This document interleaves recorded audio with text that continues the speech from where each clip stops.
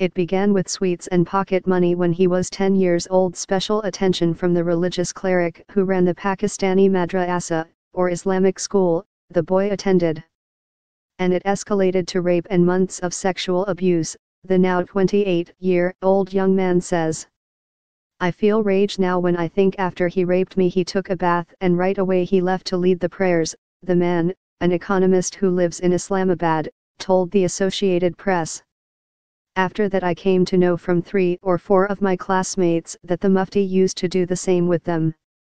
Speaking English, at times searching for the right words and at others apologizing for the explicitness of his conversation, he described the cleric's advances, how he took him to another mosque that was not associated with the madrasa the boy attended and then raped him. He said he suppressed memories of the abuse for years, but after reading an AP report last month revealing widespread abuse by clerics in Pakistan's thousands of madrasas, they all came tumbling back.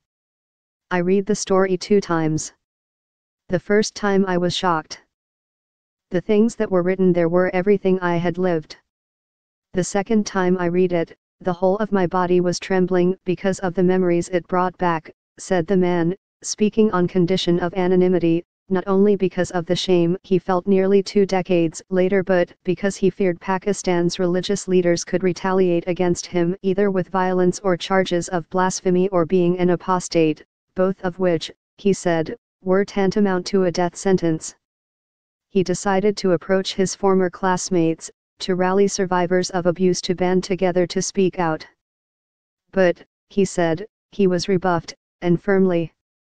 They said stop talking. This is not something to discuss.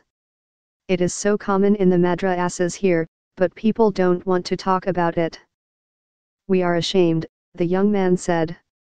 There are more than 22,000 registered madrasas in Pakistan, and many thousands of unregistered ones, often grimy 1- or 2-room facilities in remote villages.